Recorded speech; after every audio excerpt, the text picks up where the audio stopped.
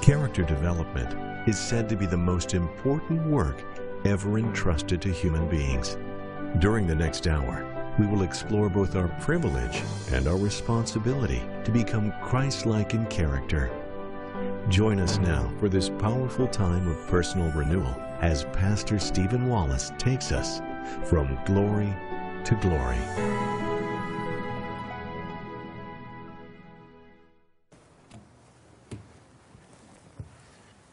Thank you for staying by. Appreciate the privilege of continuing our study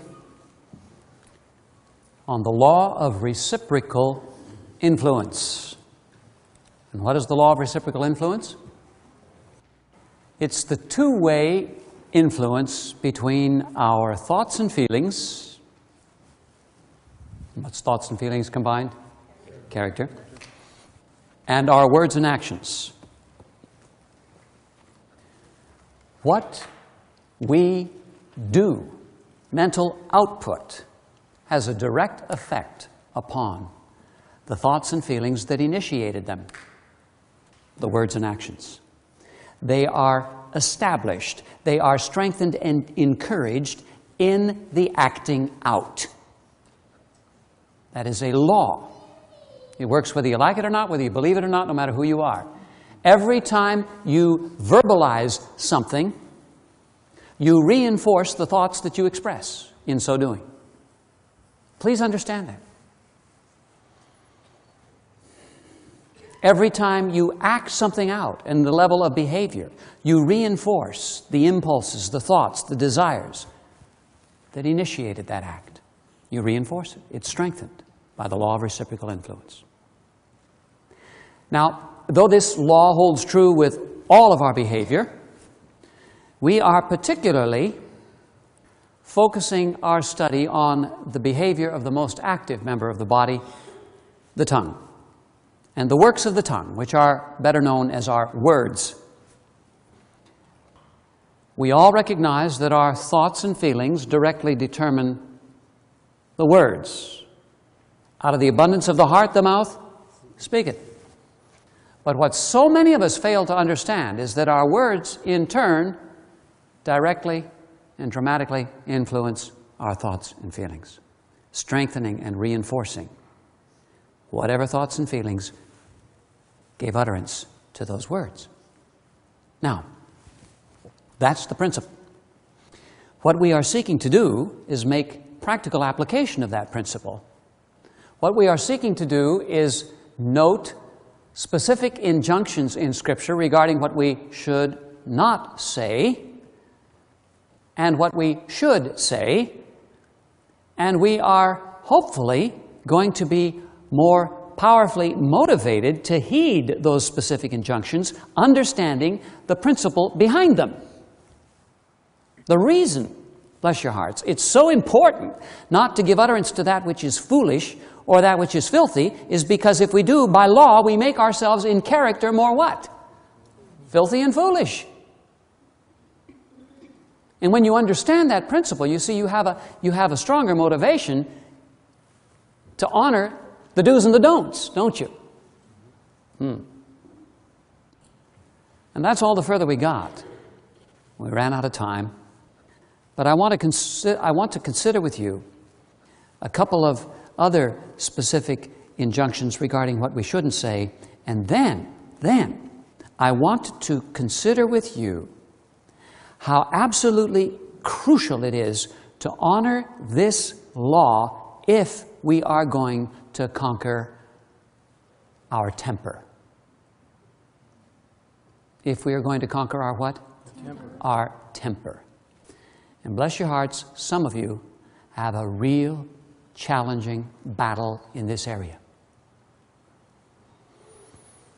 And I want you to understand how absolutely imperative it is to honor this law of reciprocal influence if you are ever going to get control of your temper.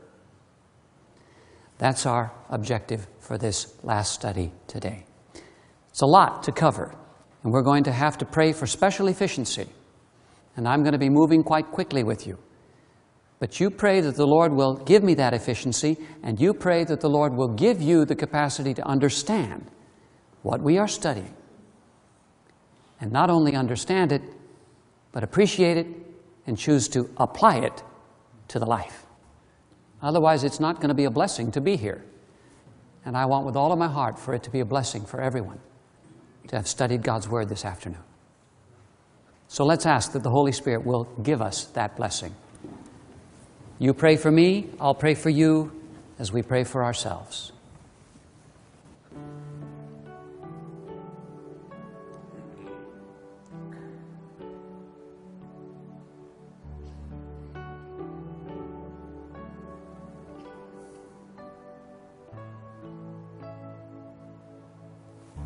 My Father in heaven, in the name of Jesus Christ, I come again with confidence, rejoicing in the privilege of access to your infinitely righteous throne. It's so good to know that we are accepted in the Beloved, and that you choose to see us not as we are in ourselves, but as we are in Jesus. And you thereby receive us as fully and as freely as you do your own Son. Amazing grace. Jesus, thank you for representing us to the Father. And Father, I praise you for the opportunity to study again during these holy hours of the Sabbath day, your holy word. But Father, what we've simply got to have is the Holy Spirit. Otherwise, it won't be a life-changing experience. It can't be a blessing. So please, bless us with the Spirit of truth. Me especially as I lead out in the study of your word, but each one as they study with me. Give us that spiritual discernment that enables us not only to rightly divide the word of truth, but to rightly understand it, rightly value it, and rightly relate to it, that we might experience the transforming power of the truth in our lives. That's our desire, Father. We want to be more like Jesus, more like Him who is the truth. So by the Spirit of truth, in the study of the truth, make that possible, is my prayer. In Jesus' name, amen.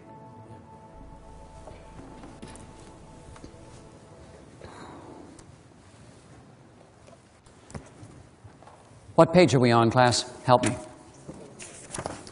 75. Page 75. Well, we got to 76, I think. 76. Let's move on to something else that specifically Scripture forbids us to give utterance to. The first thing we came to recognize is that we are forbidden to give utterance to anything that is filthy or anything that is foolish. Now, recognize with me that we are forbidden to give utterance to anything other than the truth, simply and plainly stated. We are forbidden to give utterance to anything other than the truth, simply and plainly stated. Now, this is crucial. Please understand it with me. Jesus puts it this way in Matthew 5, verse 37.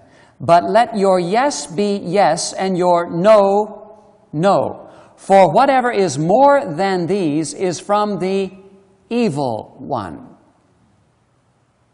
Let your yes be yes, and your no, no. In other words, say exactly what you mean, and mean what you say. Please know, yes, yes, no, no, but no, yes, no. Do we tend to come up with yes, no answers? We do. What's a yes, no answer? Well, that's enough truth to convince ourselves we're telling the truth, but enough falsehood to get ourselves out of an embarrassing situation. That's the mixture of truth with falsehood. And my dear friends, that's from the evil one. Are you following this? You see, the devil is a very skilled mixer of truth and falsehood. That's what he specializes in. And whenever we go that route, we are speaking that which is satanic, a mixture of truth and error. Please be careful with yes-no answers. Tell the truth and only the truth, even if it'll cost you something. This is also forbidding anything other than plain proclamation, expression of truth. We tend to have this obsession to embellish our stories, don't we? It's called exaggeration. To add a little, trimmings to make it more sensational. You know what I'm talking about. My dear friends, this command forbids that. There's something else that we are prone to do, and that is to decorate our language with expletives, meaningless expressions that are, we think, necessary to make what we say more impressive. This forbids that as well. Listen. Education, page 236. God's Word condemns also the use of meaningless phrases and expletives that border on profanity. It condemns the deceptive compliments, the evasions of truth, the exaggerations, the misrepresentations in trade that are current in society and in the business world. Let your speech be yea, yea, nay, nay, and whatsoever is more than these is of the evil one. But do you see what that forbids? That forbids a lot more than we have previously recognized in just reading that verse. It condemns and forbids the use of what? Meaningless phrases and expletives that border on profanity, deceptive compliments, evasions of truth, exaggeration, misrepresentations in trade. When you're trying to sell that car that you cannot tolerate anymore because of all the things that are going wrong with it, how do you present it to the prospective buyer? See, this is the kind of thing we're talking about. Do you really tell him what's wrong with it? Or do you paint a very unrealistic picture so that you can get him to buy it? This is the kind of thing we're talking about. But what I've got to bring your attention back to is that first thing that God's Word condemns, and that is the use of meaningless phrases and expletives that border on profanity. Bless your hearts, I've got a burden here. Please hear me out. We used to be known as a people who never used profanity. But you know, that's changing. And it has changed very gradually and incrementally. How did it happen? It happened by using meaningless phrases that border on profanity, which softened us up and got us comfortable until finally some of us are actually using profanity. What are meaningless phrases that border on profanity? You know, I'm uncomfortable illustrating, but I've got to be understood here, so I'm going to. A meaningless phrase that borders on profanity is the expression G. G. Look it up in the dictionary. Definition: euphemistic shortening of Jesus. That's what G is. A euphemistic shortening of what? Jesus. The dictionary will tell you that. Euphemistic. What does euphemistic mean? A euphemism is a word that people use in place of a more inappropriate term.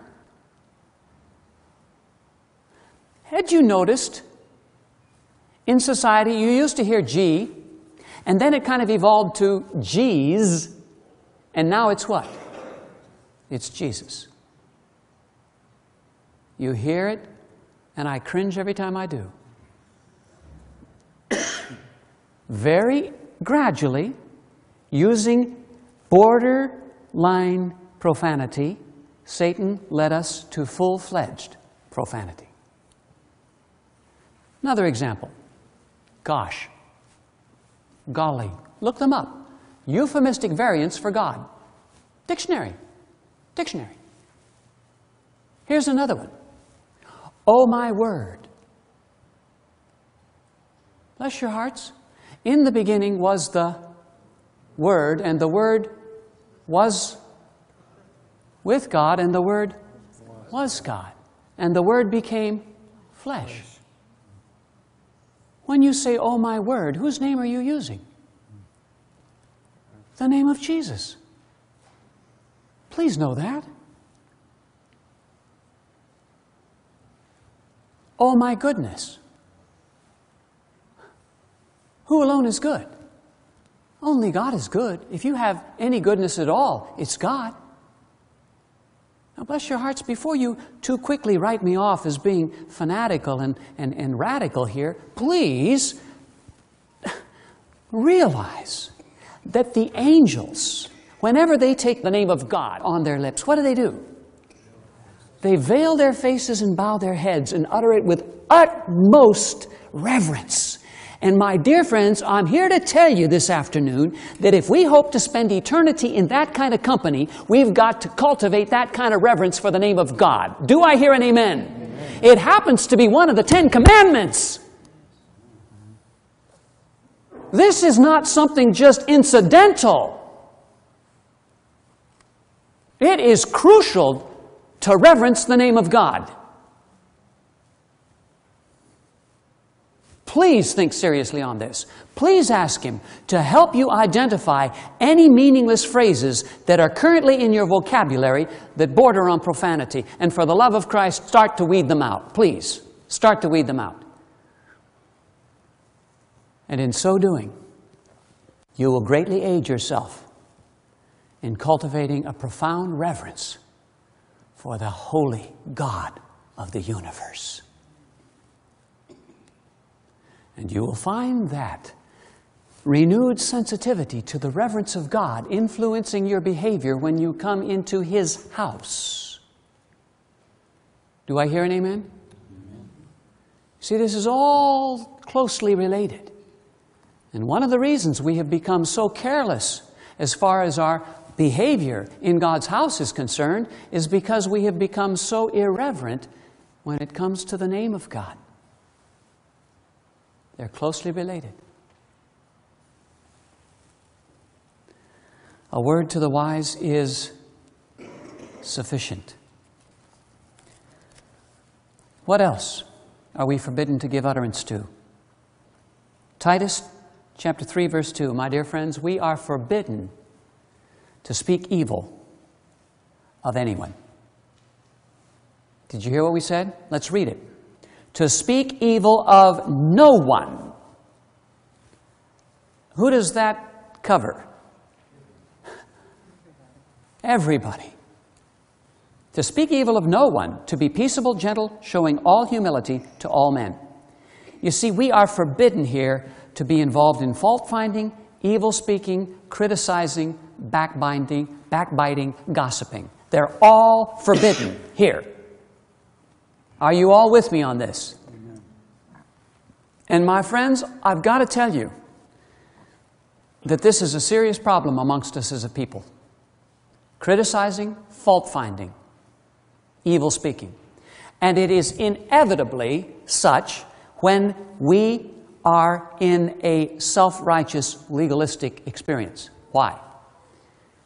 Because those who are self-righteous have to bolster themselves up by tearing others down.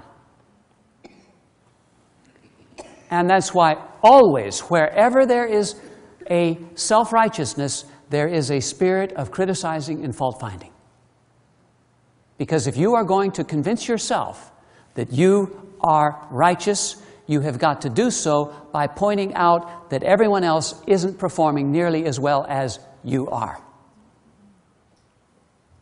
And you've got to focus on and expose their problems.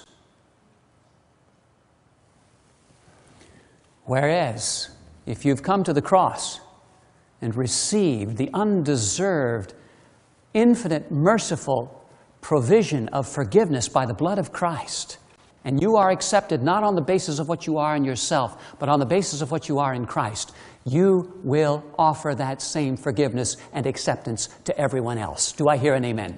Amen. And you will be very, very patient with them because you know God has been very, very patient with you.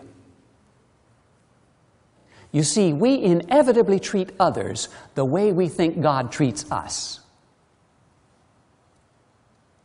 And if we think that God doesn't accept us except we behave up to His standard, then we won't accept others unless they behave up to our standard.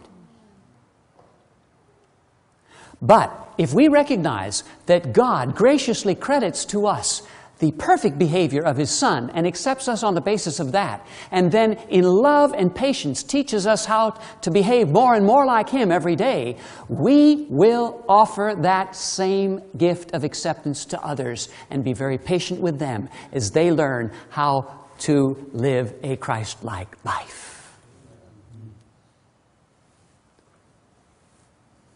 Criticizing, fault-finding, my dear friends, it is a curse, it is a plague in this beloved church. And I beg of you, please, if you're involved in it, by God's grace, cease. By God's grace, cease. Bible Commentary, Volume 5, page 1093. Cease to dwell upon the shortcomings of others. Keep the tongue sanctified unto God. Refrain from saying anything that might detract from the influence of another. For by indulging in these words of criticism, you blaspheme God's holy name as verily as you would were you to swear. You know, I know a whole lot of self-righteous Seventh-day Adventists who would not ever actually take God's name in vain. They wouldn't swear. And yet, daily, they blaspheme God's name by criticizing and fault-finding. How so? Well, my dear friends, if we claim to be Christians and are criticizing and fault-finding, what are we saying about God? Who is the accuser of the brethren? Satan. And if you and I, claiming to be Christians, turn out to be accusers of the brethren, what are we saying about Christ? That He's an accuser of the brethren. We represent Christ when we take His name. Do I hear an amen? Please don't take His name in vain. And I'm not talking about swearing. I'm talking about claiming to be a Christian while being an accuser of the brethren. That's taking His name in vain. Are you hearing me, dear friends?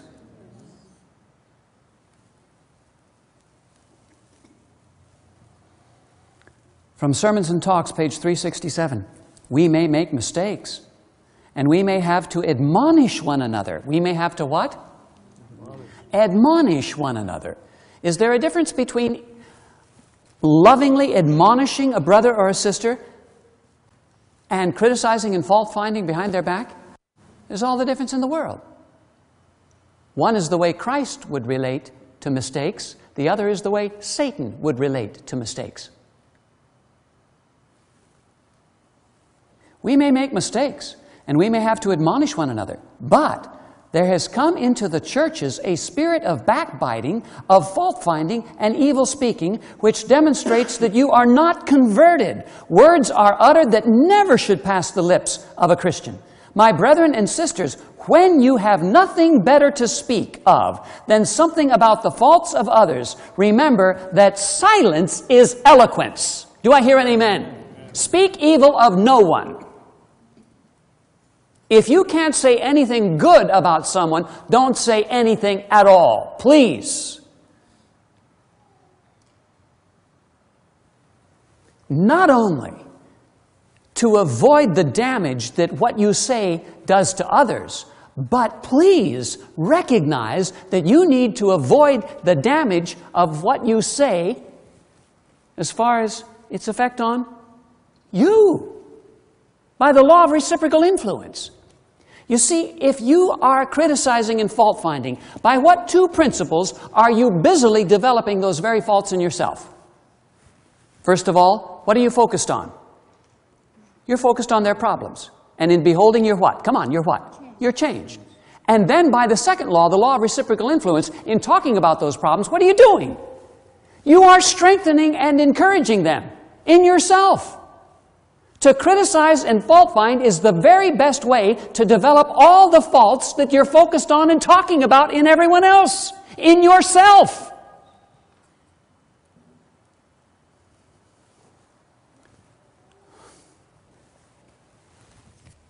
Forgive me for getting worked up on this, but my dear friends, we do so much damage to ourselves by criticizing and fault-finding. And we wreak so much havoc in our home families and in our church families on account of this. God help us change. Do I hear an amen? Ministry of Healing, page 492. Here's a statement that you need to write on a card, one of those 5x7 cards or 4x8 cards or whatever, and put it on the refrigerator with one of those magnets. Or put it on your mirror in the bathroom so that you see it and have to read it every day. Listen to it. This is the solution to the criticizing and fault-finding that is such a plague amongst us as a people. Here it is. Ministry of Healing 492. Cultivate the habit of speaking well of others. Do I hear an amen? Amen. Cultivate the habit of what? Speaking well of others. Dwell upon the good qualities of those with whom you associate. Pause. If you're going to talk about the positive things in others, you've got to be what? Dwelling upon them. Out of the abundance of the heart, the mouth speaketh. Look for those good qualities, dwell on them, and then you can what? Talk about them. Back to the statement. Cultivate the habit of speaking well of others. Dwell upon the good qualities of those with whom you associate. And see as little as possible of their errors and failings. Do I hear an amen? Amen. When tempted to complain of what someone has said or done, praise something in that person's life or character. My friends, if we would just do that, can you imagine how much peace and harmony and happiness there would be in our homes and in our churches? Can you imagine? God help us. Use the law rather than abuse it. Amen? You see, if you're looking for virtues in others, what are you beholding? Virtues. And if you're talking about those virtues, by those same two principles that are working against you if you're criticizing and fault-finding, now you are being what? Blessed and advantaged. Because you're beholding the positive and you're talking about the positive. And you're not only spreading peace and happiness, but you are helping yourself develop Christ-like virtues. Do you see how this works? Can I get some response? Do you see how it works? Do you understand what we're explaining here? Okay. Now, moving on quickly. How does this law of reciprocal influence apply to overcoming temper? It applies very directly. Please understand this. Please understand this. James 1, verse 19 and 20. Therefore, my beloved brethren, let every man be what? Swift to hear, slow to speak, slow to wrath. For the wrath of man does not produce the righteousness of God. What does the wrath of man produce? More of the wrath of man. It makes you angrier and angrier. But please notice, before we are told to be slow to wrath, we are told to be what? Slow to speak. Is that significant? It is profoundly significant. It is profoundly significant. My dear friends, the only way we can be slow to wrath is to learn to be slow to speak. In fact, the only way we can keep from being wrathful at all is to learn to keep from expressing any angry words. On account of the law of what? Reciprocal influence. And by the way, what comes first? Swift to hear. You know, so many times we get angry simply because we haven't really understood what was involved in a given situation. If we would just not let ourselves react impulsively, if we would take time to get all the facts, we would probably not get angry at all. Be swift to hear, but be slow to speak. And if you're slow to speak, you will be slow to wrath. Now, Proverbs chapter 15, verse 18. Now, Child Guidance, page 95. The speaking of an angry word is like flint striking flint. It at once kindles wrathful feelings. What does speaking an angry word do? It kindles wrathful feelings. Now, I would guess that most of you thought it kindles wrathful feelings in others, right? That's typically the way we think. But by the law of reciprocal influence, if we speak a wrathful word, who will it inevitably kindle more wrathful feelings in? Ourselves! Bless your hearts. If you speak an angry word, by the law of reciprocal influence, you will make yourself angrier. And this is precisely where we lose it when it comes to controlling temper. Did you hear what I just said? This is precisely where we lose the battle when it comes to controlling temper. We lose the battle by allowing the tongue to verbalize our angry feelings. And instantly, you verbalize them and you strengthen them. And then you verbalize them more. And in verbalizing them more, you what? Strengthen them more until you get into a vicious cycle and you completely lose control.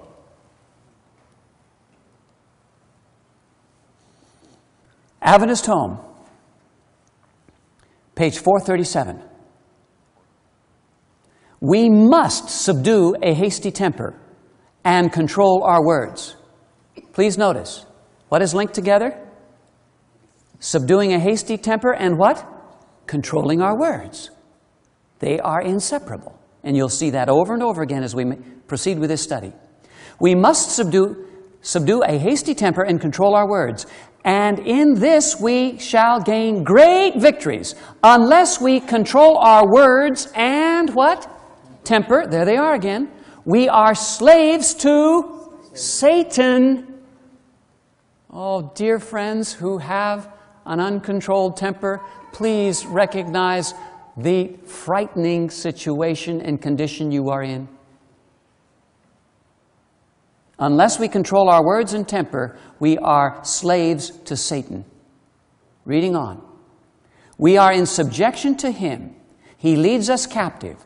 All jangling and unpleasant, impatient, fretful words are an offering presented to his satanic majesty. And it is a costly offering, more costly than any sacrifice we can make for God, for it destroys the peace and happiness of whole families, destroys health, and is eventually the cause of forfeiting an eternal life of happiness. My dear friends, please understand that if you have a temper problem, by God's grace, you have got to gain the victory over it. How so? How so? Testimonies, Volume 2, page 78.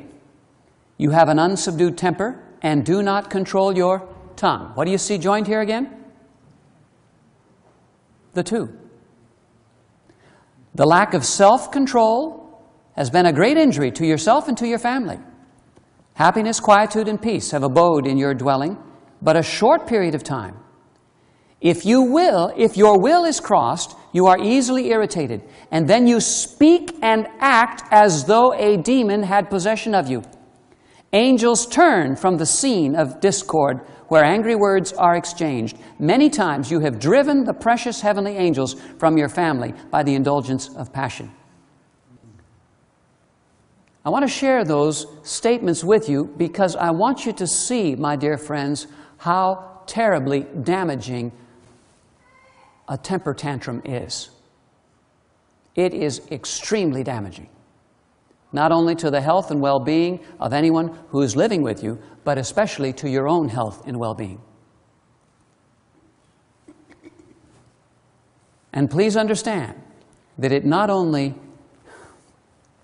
prevents you from enjoying life here, it'll prevent you from enjoying life hereafter. General Conference Bulletin, 1903, 89. Remember that if you speak crossed words to fellow church members or family members, you would speak the same kind of words in heaven, were you permitted to enter there, but you never will be unless you change. That's pretty clear. You see, without holiness, no man shall see God. God is not going to take anyone to heaven who hasn't gained full victory over his or her temper, because they would jeopardize the happiness of heaven. Are you hearing what I'm telling you? Okay. How then? How then can we gain control over our tempers? It's a battle. It's an intense battle. But my dear friends, as we learn to fight and win in the strength of Jesus Christ, it is a battle that will bring precious, precious victories. Proverbs 16, verse 32. He who is slow to anger is better than the mighty, and he who rules his spirit than he who takes a city. You see, it takes a real battle to conquer a city. But those who conquer their temper are even greater than someone who conquers a city. That's what the wise man is telling us here. You know, some of you, bless your hearts, you have a particularly challenging battle on your hands, difficult battle on your hands, because of your inheritance. Temper is often received as an inheritance. Visiting the iniquities of the fathers unto the children, unto the third and fourth generation. And my heart goes out to those of you who have inherited a very out-of-control temper. You have a more intense battle on your hands than others. But I want to encourage you that no matter what your inherited tendencies are in this area, Christ's grace is sufficient to enable you to overcome. You will have a more intense battle on your hands than others who haven't had that same inheritance in this area. And there are a lot of people who fight and win this battle. And most of us are totally unaware of what intensive, love-motivated, spirit-empowered effort is required to gain that victory and maintain that victory. But I promise you that God knows. God knows. Listen to this remarkable statement. Adventist Home, page 443. God looks into every secret thing of life. By some, a constant battle is maintained for self-control. Daily they strive silently and prayerfully against harshness of speech and temper. These strivings may never be appreciated by human beings. They may get no praise from human lips for keeping back the hasty words which sought for utterance. The world will never see these conquests, and if it could, it would only despise the conquerors. But in heaven's record, they are registered as overcomers. There is one who witnesses every secret combat and every silent victory. And he says, he that is slow to anger is better than the mighty, and he that ruleth his spirit than he that taketh a city. My dear friends, I want to take you back, though, to something that was stated in the middle of that paragraph that gives us the secret to victory over a temper. Did you notice it? They may get no praise from human lips for keeping back the hasty words which sought for utterance. There you have the secret for victory. Keeping back the what? The hasty words which sought for utterance. Oh, my friends, what is the secret for controlling the temper? It is controlling the tongue. It is what? Controlling the tongue. You know, Jesus is our example in all things, isn't he? Did Jesus have a human nature? Yes, he did. Did he have the capacity as a human to get angry on account of the way he was being treated? Did he have that capacity? Oh, you better believe he did. Did he have to go through irritating, aggravating circumstances and experiences in his life? Did he? Like none of us have ever gone through, or praise God, will ever have to go through. Consider the incredibly aggravating and irritating circumstances of the closing hours of his earthly life.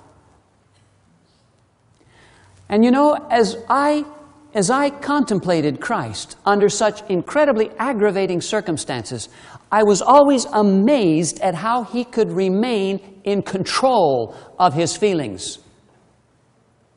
Amazed. And I couldn't understand how he could do it until the Lord finally let me know his secret.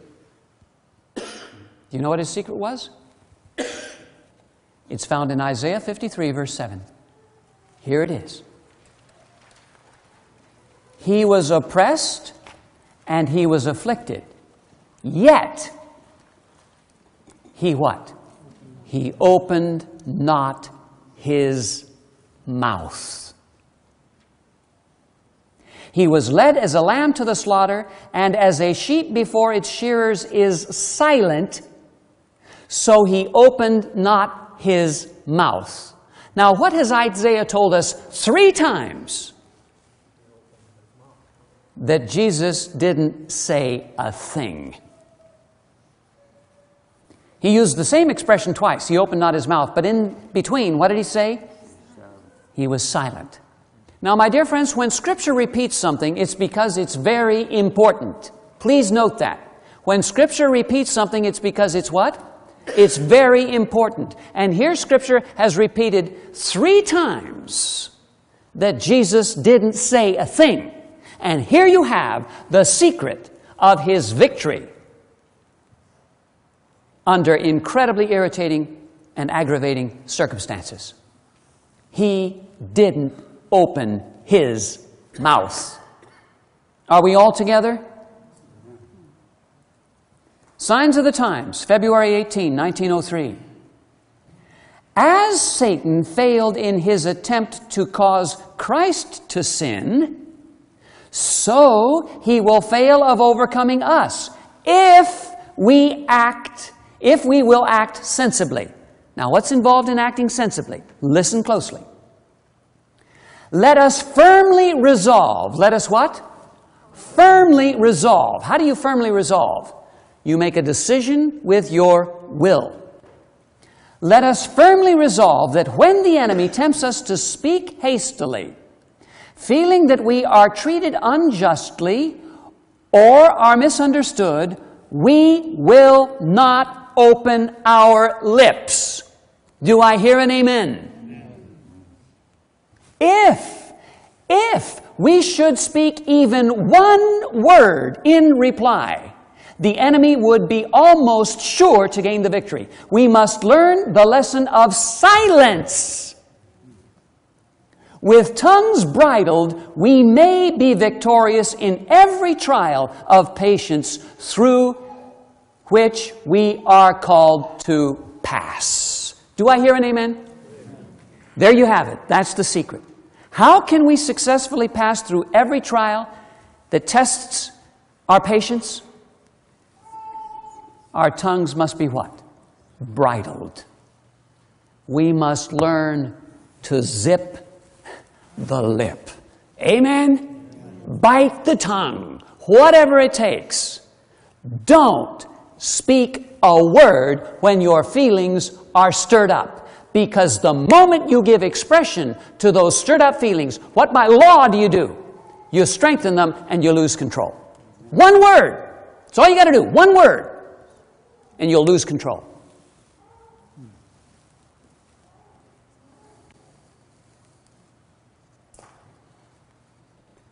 We can control the tongue,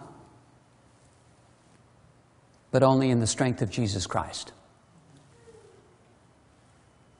That's why, especially if we have challenges in this area of losing our temper, we've got to make this prayer of David's our own. Psalm 141, verse 3. Set a guard, O Lord, over my mouth. Keep watch over the door of my lips.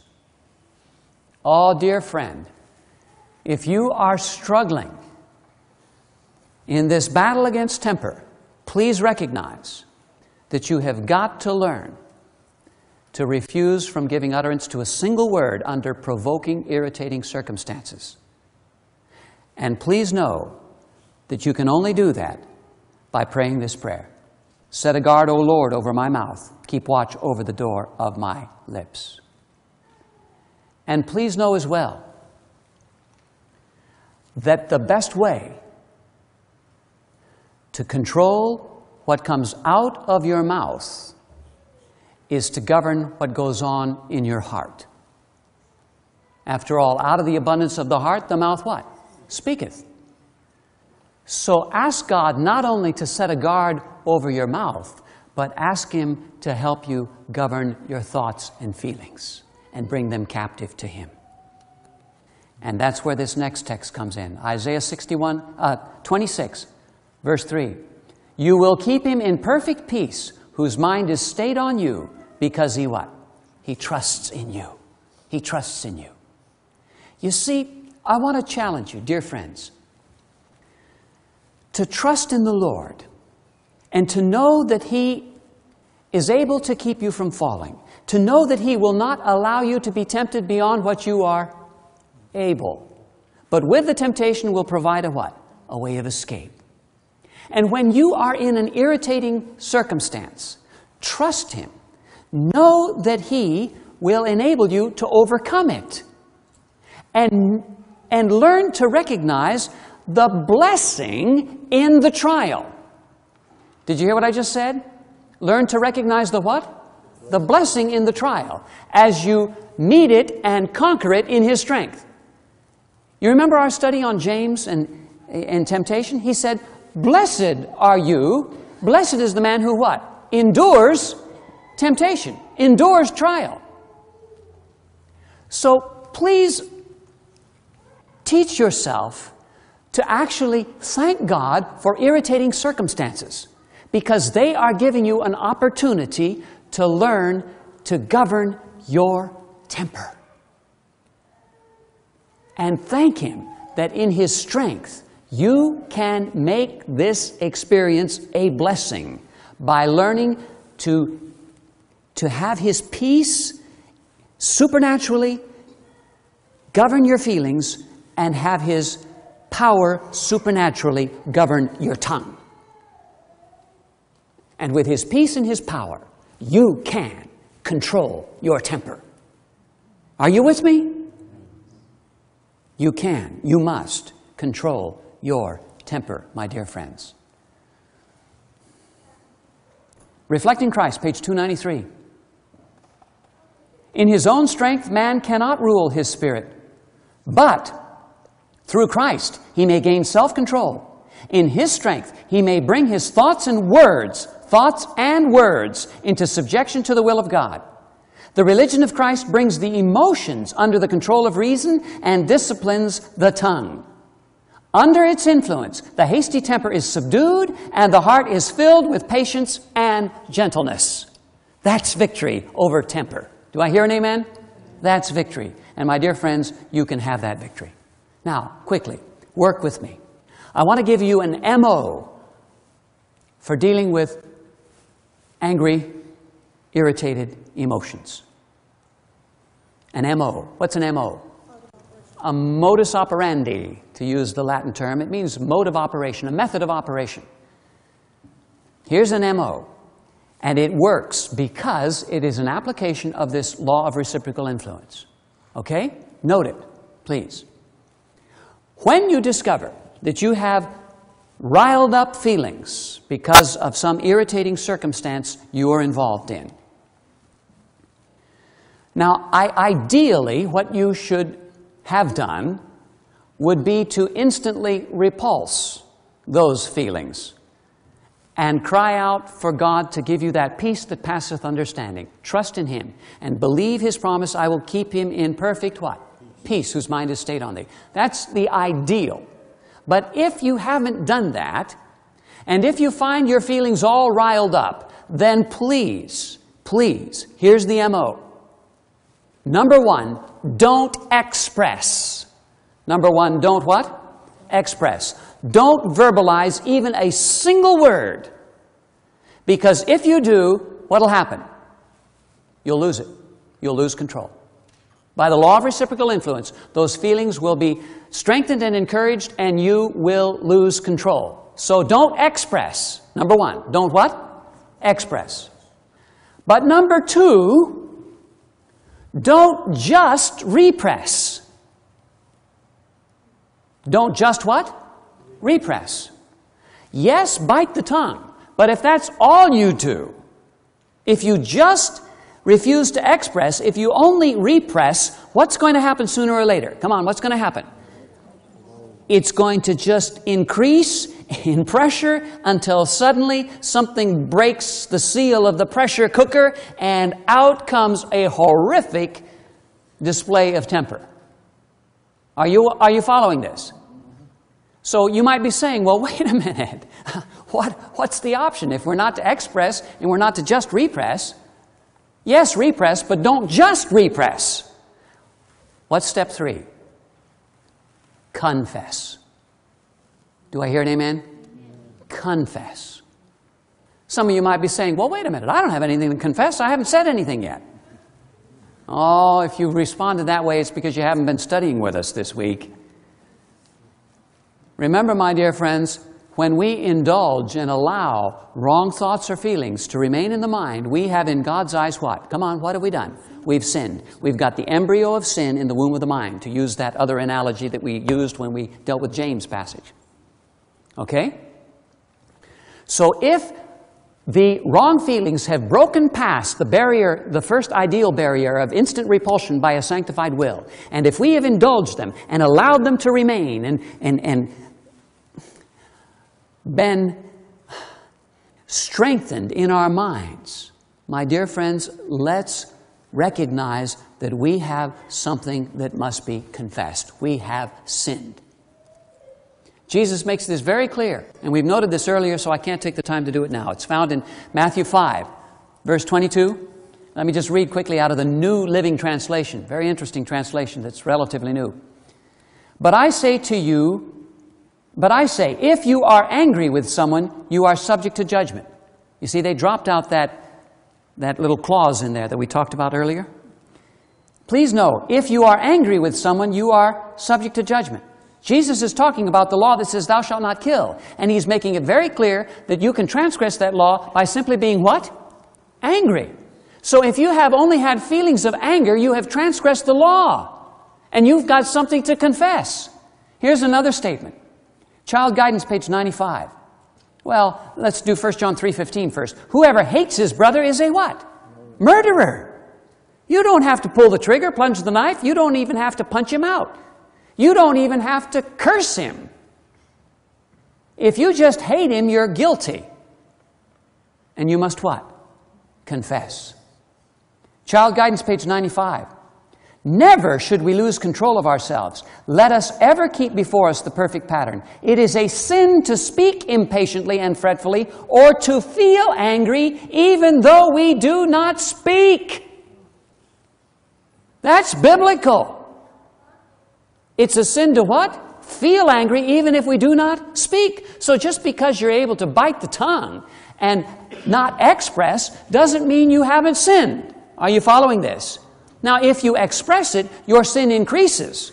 That's why Jesus goes on to say, whoever is angry with his brother is guilty. Whoever says, well, how does the New International, the New Living? If you call someone an idiot, you are in danger of being brought before the high council. And if you curse someone, you are in danger of the fires of hell. You see, the more strongly and overtly we express the anger, the guiltier we get. But the point is that we are guilty of having sinned even if we only have feelings of anger within our hearts. Are you following this? That's important to recognize, my dear friends, because we cannot be released from anger except by confessing it as a sin and receiving forgiveness for it. Are you hearing what I'm telling you? This is why we dare not just repress. We've got to what? Confess. And if we confess, what will God do? If we confess our sins, He's what? Faithful and just to forgive us, and what else? Cleanse us from all unrighteousness. That is, my dear friends, your safe catharsis. It's your what? Safe catharsis. You can take it to the Lord in prayer and receive release. There is an unsafe catharsis, and that's to express it in the state of anger. And you will most assuredly reinforce it if you do that. Please, don't express, don't just repress, but what? Confess. Confess it as far and wide as the knowledge of it. And go with a humble spirit. There's a beautiful statement here I've got to share. Review and Herald, December 16, 1884. If there have been difficulties, brethren and sisters, if there have been difficulties, brethren and sisters, if envy, malice, bitterness, evil surmisings have existed, confess these sins, not in a general way, but go to your brethren and sisters personally. Be definite. If you have committed one wrong and they 20, confess that one as though you were the chief offender. Take them by the hand and let your heart soften under the influence of the Spirit of God and say, will you forgive me? I have not felt right toward you.